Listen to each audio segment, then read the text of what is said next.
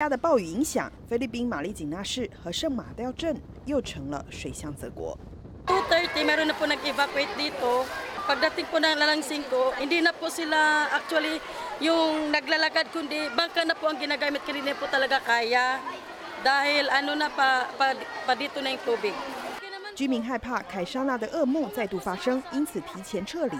慈济志工一收到讯息，立即启动急难救助，在两地的几处收容所提供热食和面包。